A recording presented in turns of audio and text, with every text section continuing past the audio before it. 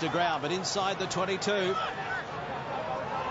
Now the Reds will have to watch their discipline as they come wide again to Munro. And it's intercepted by Rod Davies, the fastest man on the paddock tonight. Only a torn hammy can stop him. Don't say it, Marto. First try of the semi-final intercept to rocket Rod Davies. Well, you could see that intercept coming a mile off. The Blues were just looking to stretch it wide.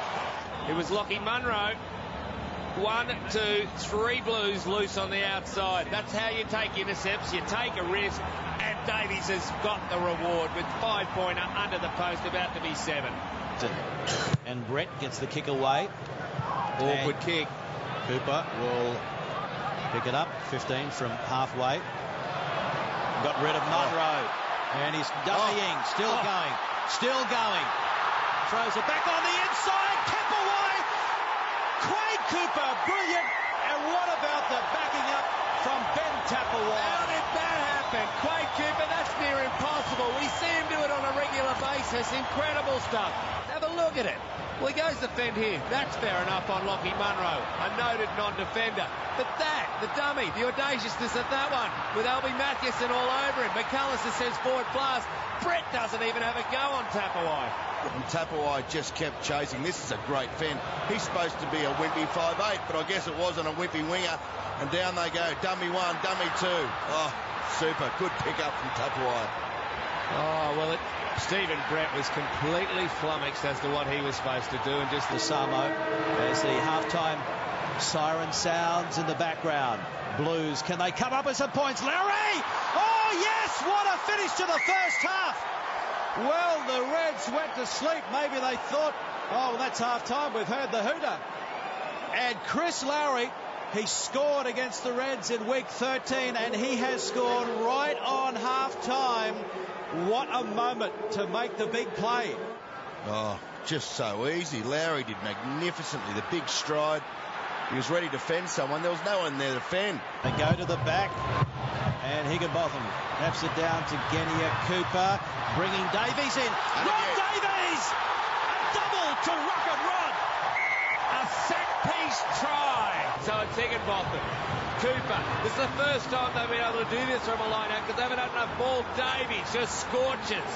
Great on that occasion. Oh, he's been swamped, Holmes. Might be time to give it to Quade shortly. The forwards want to continue to rumble. No, out the back it goes to Quade Cooper. Puts on a bit of footwork. Quick hands, and now Davies, hat-trick. Rod Davies, 3 tries in a semi-final. Oh, it was power, not pace on that occasion. Try if he used his full abilities. Just a glance. Look at Will Genia there. Knows exactly what his capabilities are. It didn't take a call, it was a glance. That's all it takes between these two, Genia and Cooper. They've been playing together since they were 16 years of age. And Brett over to Lowry, who scored that try just before half-time to really give the Blues some hope. Afoa gives it to King, 18 on 18. Smiley, Payne stands, delivers, gives it to Braid, Daniel Braid. Out it goes to Bernie Ranger from a standing start. Easy target for young Ben Daly. Oh, this is a good sign for the Reds. The fact that they have not stopped tackling. They don't want to give away a try like they did at the end of the first half. Siren sounds, Roka Foko. Over it goes to Kano. And it's gone forward. And that pretty much sums up the Blues' night. So they'll be called back. The Reds are marching through to their first ever Super Rugby final.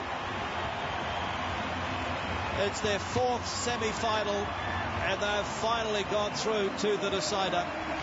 30 points to 13 after they led by 15-7 at half-time.